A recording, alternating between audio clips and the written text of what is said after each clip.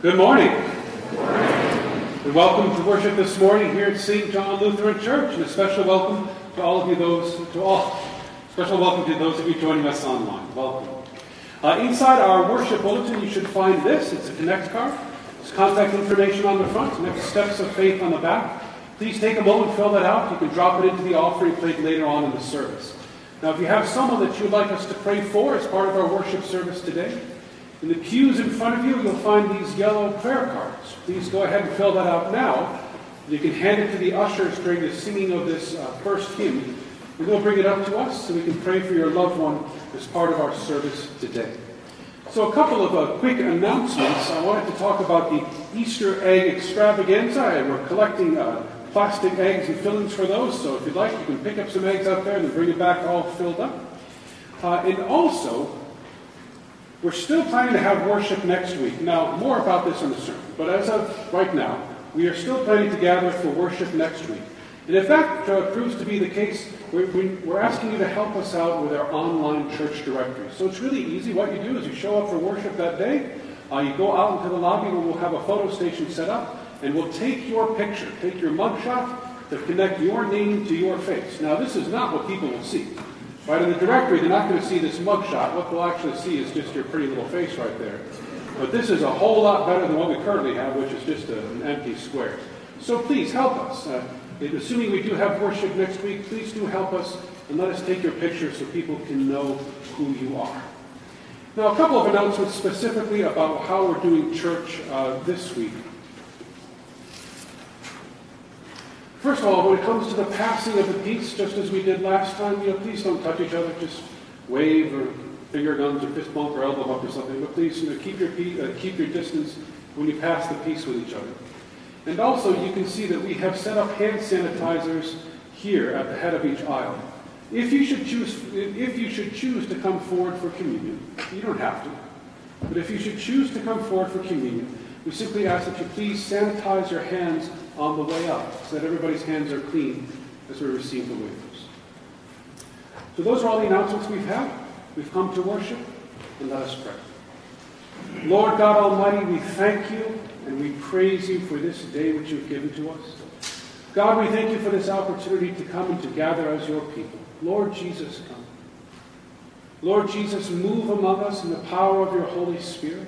Let us sing your praise and worship you. Lord, let us hear your word to us and respond with faith. And Jesus, let us receive you in the sacrament. God, we pray this in your holy name. Amen. Our service this morning begins with a brief order of confession and forgiveness, which is found on the screen above us. Please stand as you are willing and able.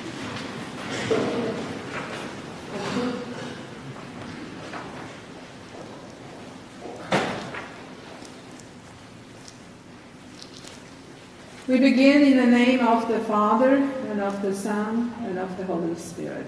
Amen.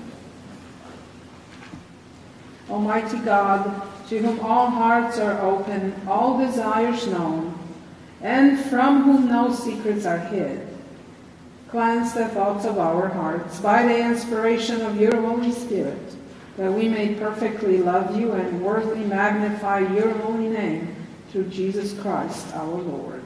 Amen.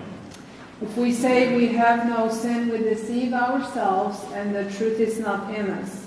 But if we confess our sins, God, who is faithful and just, will forgive our sins and cleanse us from all unrighteousness.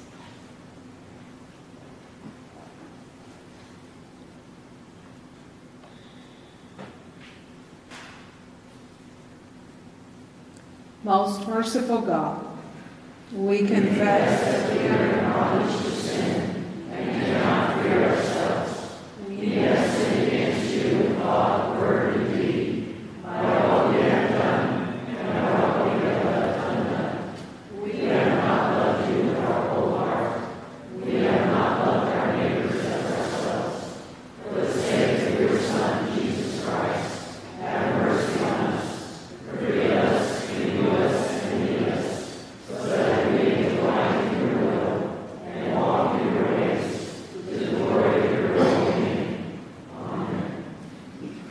Almighty God, in his mercy, has given his Son to die for us, and for his sake forgives us all our sins. As a called and ordained minister of the Church of Christ, and by his authority, I therefore declare to you the entire forgiveness of all your sins. In the name of the Father, and of the Son, and of the Holy Spirit. Amen. And the peace of the Lord be with you always. Also with you. Let us share peace this time. Hands, that's what he said. I figured it might happen. I was worried about it all day Friday. Yeah, but you know, Saturdays. since we don't, it could get bad.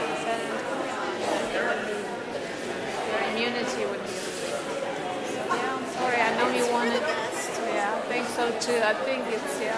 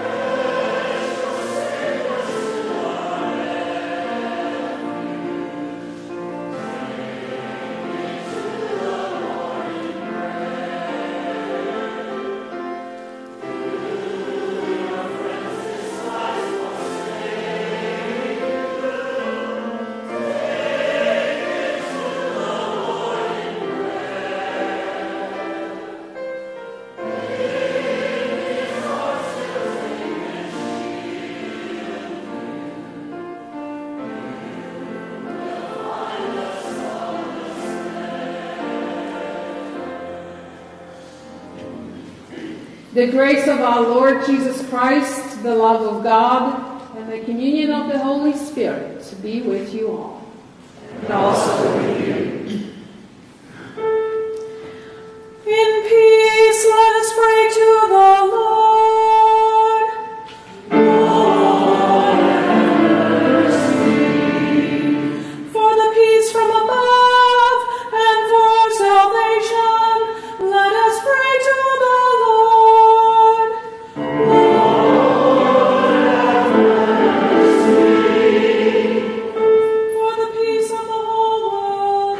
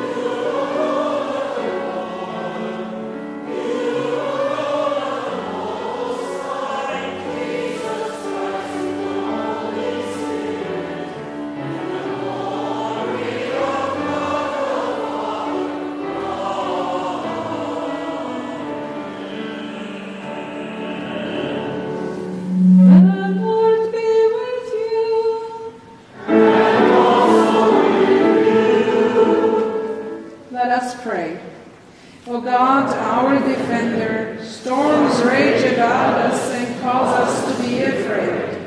Rescue your people from despair, deliver your sons and daughters from fear, and preserve us all from unbelief. Through your Son, Jesus Christ our Lord. Amen. Please be seated.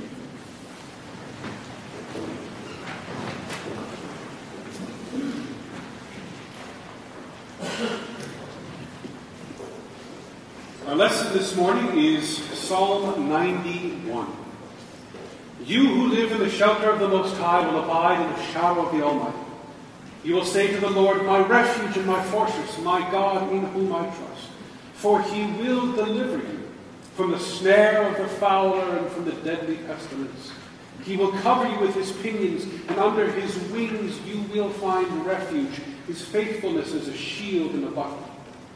You will not fear the terror of the night, or the arrow that flies by day, the pestilence that stalks in darkness, or the destruction that wastes at noonday. 1,000 may fall at your side, 10,000 at your right hand, but it will not come near you. You will only look with your eyes and see the punishment of the wicked. Because you have made the Lord your refuge, the Most High your dwelling place, no evil shall befall you. No scourge shall come near your tent, for he will command his angels concerning you to guard you in all of your ways, and on their hands they will bear you up, lest you dash your foot against a stone. You will tread on the lion and the adder, the young lion and the serpent you will trample underfoot. Those who love me, I will deliver. I will protect those who know my name. When they call to me, I will answer them. I will be with them in trouble. I will rescue and honor them. With long life I will satisfy them and show them my salvation. The word of the Lord. Thanks be to God. I preach this morning in the name of God, the Father, and the Son, and the Holy Spirit. So our sermon series for this Lent is taking a look at Holy Week, which is the last week of Jesus' life. But we are stepping aside from our sermon series this week because of all that has happened in the last week. The coronavirus is spreading fast, and fear about the coronavirus is spreading even faster, and that's what I want to preach about today, is fear. Trusting God in a time like this, trusting God in a time of fear. Our lesson today is Psalm 91. It's found on page 477 in the Pew Bible. Psalm 91 for those of you at home. I invite you to open up and follow along. And Psalm 91 should be very familiar to many of you because the opening verses of this psalm are the first verse of that well-known and beloved hymn on eagle's wings that we'll be singing later on today. Now, I chose this psalm because Psalm 91 is all about trusting God and living with God in the time of fear, a time of fear and infectious disease. Let's take a look. It's page 477, Psalm 91, verse 1. You who live in the shelter of the Most High will abide in the shadow of the Almighty. You will say to the Lord, my refuge, my fortress, my God in whom I trust. And that's the key to the whole thing. That's the key to the whole psalm, that verse. Is that we can trust God, my God in whom I trust. And why can we trust him at times like these? Because he will deliver us, verse 3. For he will deliver you from the snare of the fowler and from the deadly pestilence. Now, pestilence, that's an old-fashioned word which means plague or virulent, infectious, epidemic disease. And God's promise is that he will deliver us from the pestilence. He will deliver us from the infectious disease. Verse 3, for he will deliver you from the snare of the fowler and from the deadly pestilence. He will cover you with his pinions. Under his wings you will find refuge. His faithfulness is a shield and a buckler. God promises to deliver us and to protect us in times like these, to deliver us and protect us from the deadly pestilence, from the infectious disease, so that we need not fear. Verse 5. You will not fear the terror of the night, or the arrow that flies by day, the pestilence that stalks in darkness, or the destruction that wastes at noonday. You see, in addition to the pestilence itself, in addition to the infectious disease itself, there is the fear that accompanies it, the fear that goes before it. And God's promise is that He will deliver us from them both. From the pestilence and the fear about it, from the infectious disease and the fear about it, God promises to deliver and protect us from them both. You will not fear the terror of the night. When you wake up in the night wondering what might happen and where all of this will go. You will not fear the arrow that flies by day, that pierces your heart, that anxiety that pierces your heart every time you check up on the latest breaking news. You will not fear the terror of the night, or the arrow that flies by day, the pestilence that stalks in darkness, the destruction that wastes at noonday. 1,000 may fall at your side, 10,000 at your right hand, but it will not come near you. So the overarching message of this song is that we can trust God. We can trust God in times like these. We can trust God in times of pestilence. We can trust God in times of infectious disease, because God has promised to deliver us. God has promised to protect us, and so we can trust Him. We do not need to fear. But underneath this overarching message of trust, there is also a warning not to put God to the test. Verse 11. For He will command His angels concerning you to guard you in all your ways, and on their hands they will bear you up, lest you dash your foot against a stone. And you know who famously said those words? The devil. These are the very verses of Scripture that the devil quoted to Jesus when the devil tempted Him in the wilderness and said to Him, if you are the Son of God, well, throw yourself down from this temple, for it is written that He will command His angels concerning you to guard you in all of your ways, and on their hands they will bear you up, lest you dash your foot against a stone. Don't you trust your Father, Jesus? Well, then throw yourself down. And what did Jesus say to him? You shall not put the Lord your God to the test. God has promised to deliver us.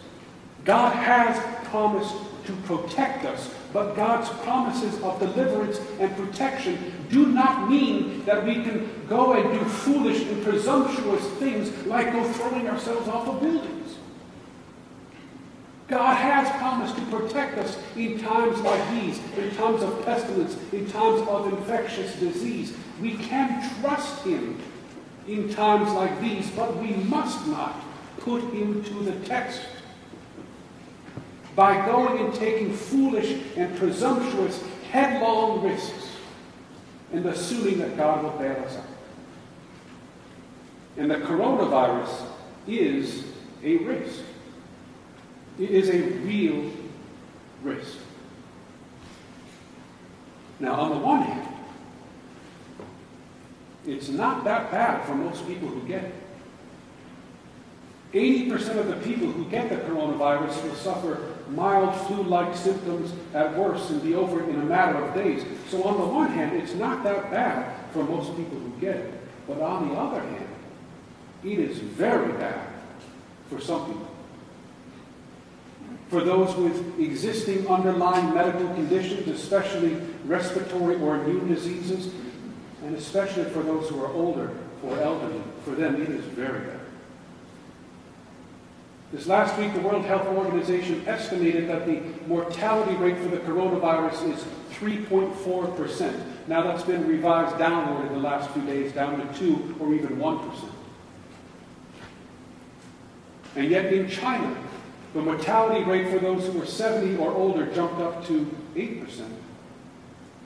And the mortality rate for those who were 80 or over jumped up to 15%. It's not all that bad for most people, but for some people it is very bad. And for all people, it is highly contagious, which means the best thing you can do for yourself and for everyone else is to take care of yourself. Take care of yourself and take preventative measures. Just like you would with the flu. Wash your hands well and frequently. Do not touch your face. Keep a distance between you and other people. Cover your mouth when you cough or sneeze. Stay home if you're sick. Stay home if you're at risk. The single best thing you can do for yourself and for other people at this time is to take preventative measures. Now, I know that this last year I put a really strong emphasis on coming to worship weekly. But I don't want you to do that at the risk of your own health. So please, if you are at all worried, if you are at all at risk, please don't come to church. Just stay home. You do what those people are doing up there. Join us online.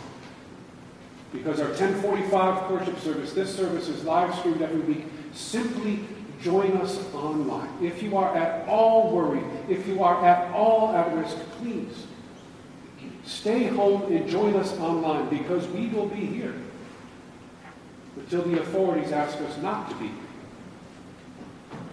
If the time should ever come when the state of Texas or Kendall County asks us to no longer gather in large groups like this, well, then we will be good citizens and we will do what they ask of us, and we will move all of our worship online. But until that time comes, the plan, as of this moment, is to continue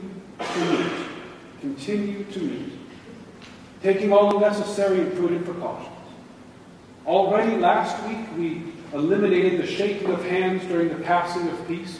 This week, we're asking you to first sanitize your hands before you come forward for communion and receive the wafer. We've already eliminated the food and fellowship time in the family center. In the days and in the weeks to come, we will take other necessary and prudent precaution measures as we need to, up to and including maybe even no longer having church at all.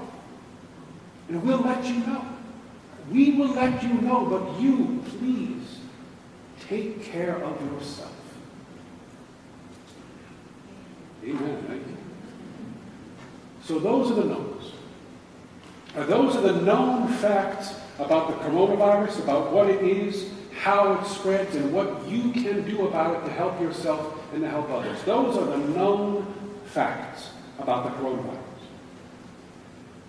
But I think what really troubles us are not the known facts, but the unknown fears about the coronavirus, about what it means for us and for our loved ones and for our lives. And from where I look, I see 5 fears.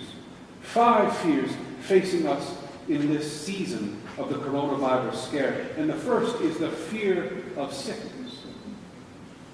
What happens if I get the coronavirus? What happens if I get sick? Take care of yourself. Go to the doctor. Do what your doctor tells you to do, and trust in God. Trust in God. In your worship bulletin, you'll find these little prayer cards. I ask you to take these prayer cards home with you and put these prayer cards something where they're always right at hand. Maybe that's in your wallet, or in your Bible for your morning devotions, or maybe up on your refrigerator or on the kitchen table. But put this prayer card someplace where you know where it is. And whenever you feel that fear rising up within you again, take this prayer card and pray it out loud to the Lord. When I am afraid, I will trust in you, in God, whose word I praise. In God I trust. I will not be afraid. For that's how you live in a time of fear. By putting your trust in Him. By trusting God in a time of fear. Fear of sickness, and related to that, the fear of death. And here the key is to trust in God and prepare.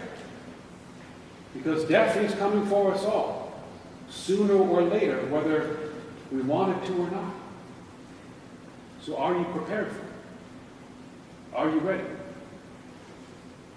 Have you put your faith in Jesus Christ as Lord and Savior? Are you ready to stand before the judgment seat and give God a reckoning for how you have lived your life? Have you confessed your sins and misdeeds and transgressions to the Lord and asked Jesus to take them away from you? If you have never asked God to come and be the Lord of your life, if you have never asked Jesus to be the Savior of your soul, well, do it now. When I am afraid, I will trust in you. And he promises not only to hear you, but he promises to save you. Whoever believes in me, though he die, yet shall he live. And whoever lives and believes in me shall never die, says Jesus. So are you ready? Are you ready for death yourself? And what about your loved ones? Have you made things ready for them? Have you made a will or an estate plan? Is it up to date and in good order? Is it kept someplace where your family knows where it is, along with all of the other information they will need at your passing, like your insurance policies and your bank accounts and your passwords and so on? Does your family know your wishes for your funeral? Death is coming for us all, sooner or later, at one time or another. Don't fear it. Trust in God and prepare for it. So the fear of death is the second fear I see in this season. A third fear is the fear of isolation. The fear of isolation through quarantine, whether that's self-chosen or imposed upon us by others. And this is the fear of being cut off. Being cut off from other people, being left all alone. But know this, though you may be cut off from other people, yet you can never be cut off from God. He is always with you. So in this time, turn to him and trust in him and spend time with him. When I am afraid, I will trust in you, in God, whose word I praise. And if you find yourself in isolation with nothing but time on your hands, then take that time to spend that time with the Lord. Open up his word. Read what he says. Reflect on what he says to you and respond to him in prayer. Do not fear being alone, because God is with you. So turn to him, trust in him, and take the time to spend time with him. Now, for those of us who are not likely to be in isolation, we need to remember that the people who are most likely to be in isolation are the ones who can least afford to be isolated. People with existing and serious medical conditions. People in their 70s, 80s, and especially those in their 90s. People who are already widows or widowers. People who have no friends, no family here in the area. Those are the people who are already isolated. Those are the people who will be isolated even further in this season of fear. So who in your life do you know is like that? Reach out to them. Reach out to them. Connect with them. Even if it's only over the phone and not in person, connect with them. Ask what you can do to serve them at a time like this. Maybe take them out to pick up their groceries or medications. Maybe even pick up their groceries and medications for them. Jesus commands us to love our neighbor. Connect consistently. That's the first step to loving your neighbor. Who do you know who is in isolation? Be a neighbor to them. Because no one wants to be alone. No one wants to be alone, and especially in a season of fear like this. Fear of isolation. That's the third one I see. The fourth, fear of financial loss.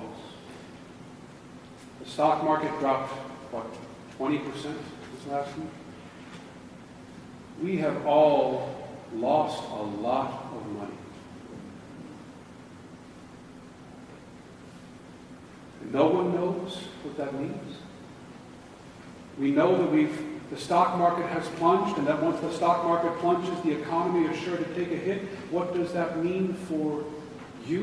What does that mean for your job? What does that mean for your retirement? What does that mean for your investments? What does that mean for our economic recovery? None of us knows for certain, but we're all afraid of the worst. And when I am afraid, I will trust in you. The stock market may rise and fall, but let me tell you something. God's love for you never does. God's love for you is constant. God's love for you is unchanging. God's love for you is unfailing. And so trust in Him and turn to Him, because He has provided for you to this point in your life. And God will provide for you going into the future. So trust in Him. Be thankful for what you still have. And remember, you have been here before. In the dot-com bust of the early 2000s and the financial crisis of 2008, things always come back, things always recover. It just takes time. So trust in God. Be patient. And do not panic. Which brings me to the fifth and final fear, and that is fear itself. And in my humble opinion, this one is by far the worst, simply because there is no accounting for it. I mean, a panic, right, by definition, a panic is unreasonable, a panic is irrational, a panic is unpredictable. There is a nationwide rush on toilet paper. What does toilet paper have to do with a respiratory illness? Absolutely nothing. But that's the nature of panics. They don't make sense. Fear takes over, and fear takes control. Don't let fear take control of you. Now, we are all caught up in this thing together. It's like a hurricane has blown in, and we're all boats in the harbor bobbing up and down on the same waves. There's nothing you can do but simply ride this thing out. But you don't have to take on water in the process.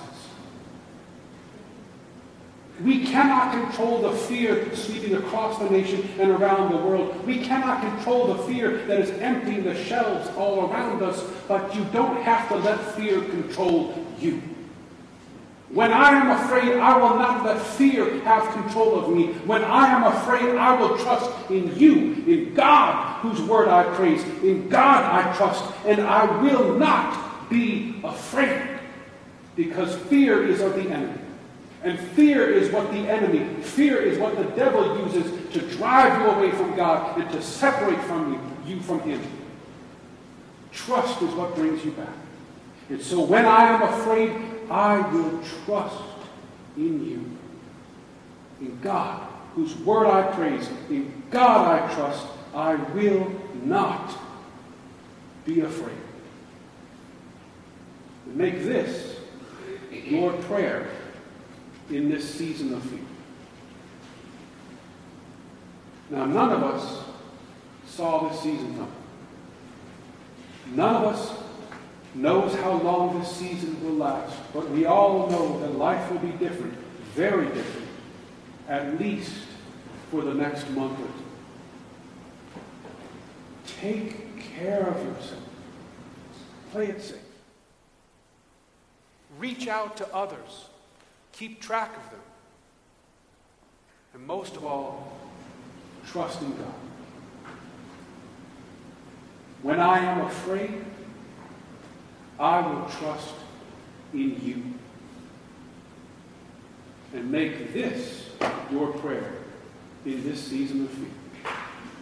Amen? Amen. Let us pray. Lord God Almighty, we thank you. God, we thank you for this opportunity to gather as your people at this time in the midst of this season. Jesus, we thank you for your word. There are depths and treasures to your word, Lord Jesus. There is something for every time and season, and Lord Jesus, you have spoken to us in this season of fear. Father, I pray, not only for every person gathered here in this sanctuary right now, but for all who are watching now online, all who will watch in the days to come. Lord God, I pray that when they feel fear rising up, that they might take this card out, pray it, and that your word for them shall become truth to them, that they will not be afraid because they trust in you. Lord Jesus, that is your will, and let your will be done. Amen. Amen.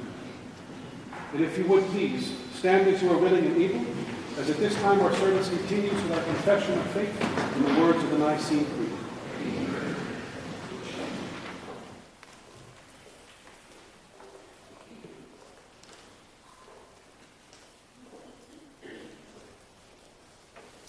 Let us confess our Christian faith in the words of the Nicene Creed.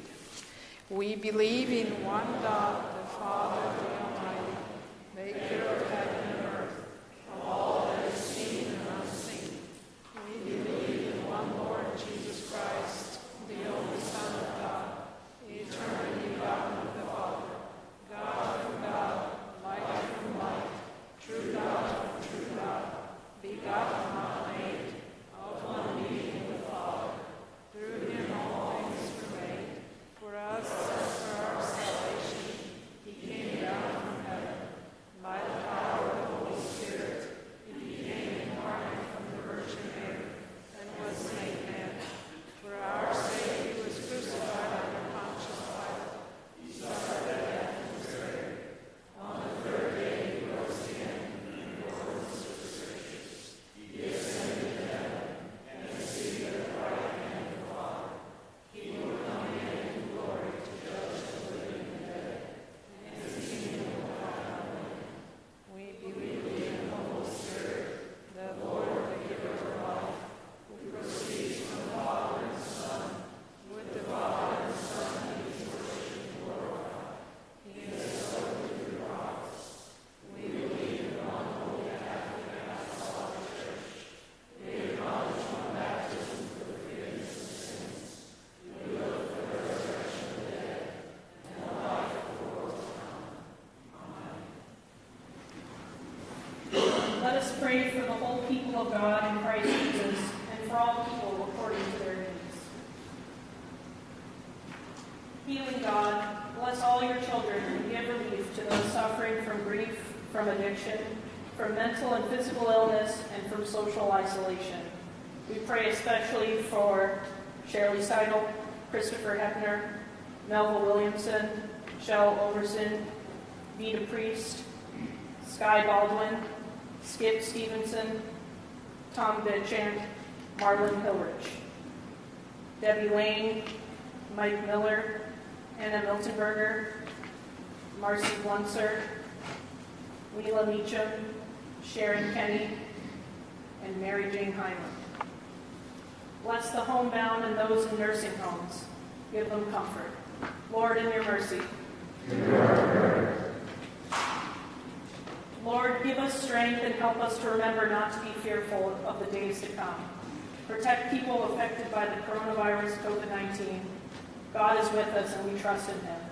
Lord, in your mercy. Heavenly Father, bless our military, first responders, and those working in their hospitals and nursing facilities. Protect these people as they face challenges. Guide them to follow your will. Lord, in your mercy. Lord, bless the world, our country, and our community. Grant our leaders clarity and wisdom and guidance so that they may perform your will. Remind our leaders to trust you in these difficult times. Lord, in your mercy.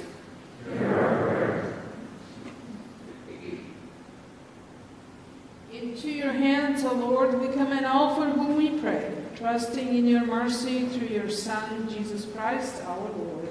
Amen. Please be seated as we worship the Lord now with our offerings and listen to the choir.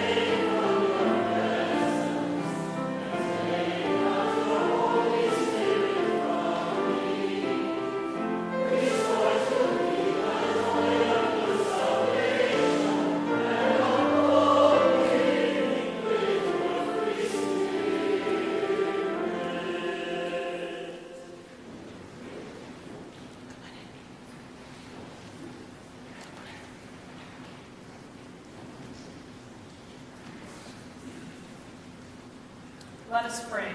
Merciful Father, we offer with joy and thanksgiving what you have worked in us, ourselves, our time, and our possessions, signs of your gracious love. Receive them for the sake of him who offered himself for us, Jesus Christ our Lord. Amen. The Lord be with you. And also with you. Lift up your hearts.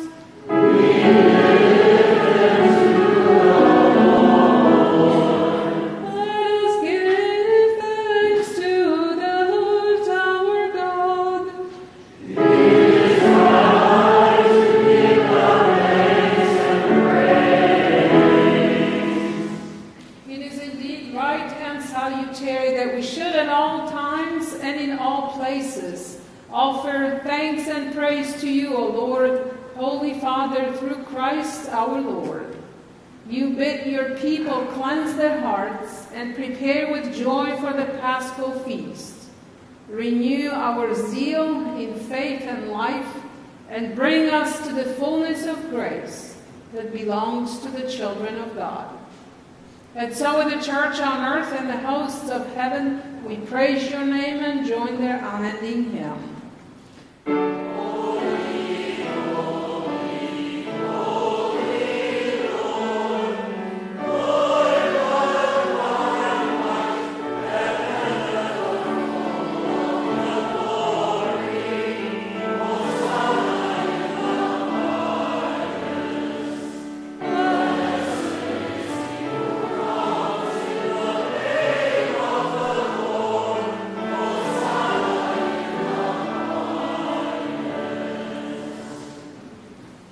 In the night in which he was betrayed, our Lord Jesus took bread and gave thanks, broke it, and gave it to his disciples, saying, "Take and eat. This is my body given for you. Do this in remembrance of me." Again, after supper, he took the cup, gave thanks, and gave it for all to drink, saying, "This cup is the new covenant in my blood, shed for you and for all people for the forgiveness of sin. Do this for the remembrance of me." Lord, remember us in your kingdom and teach us to pray. Our Father, who art in heaven, hallowed be thy name. Thy kingdom come, thy will be done, on earth as it is in heaven.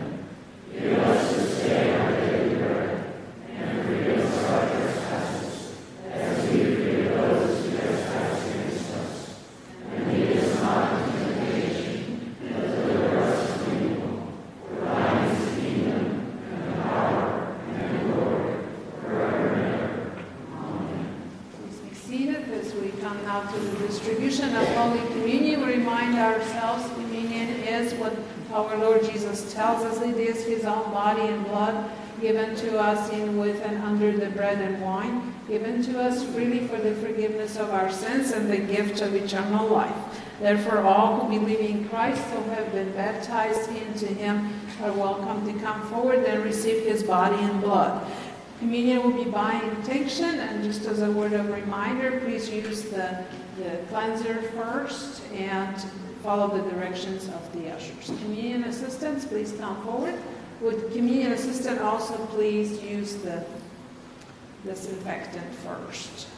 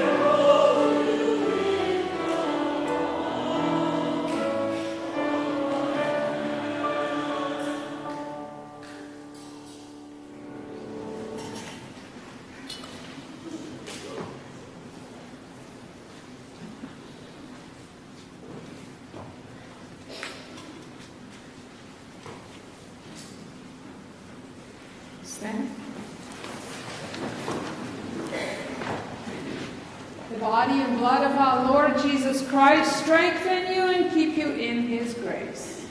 Amen.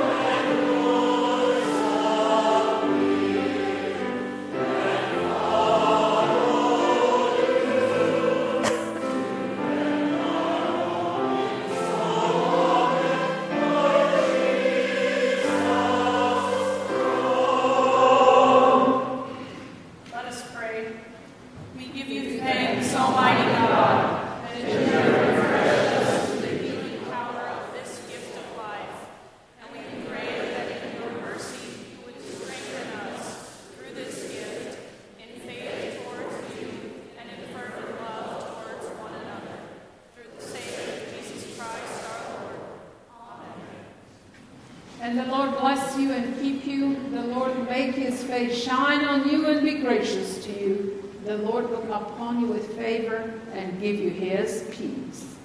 In the name of the Father, and of the Son, and of the Holy Spirit. Amen. And we'll close with In the Garden.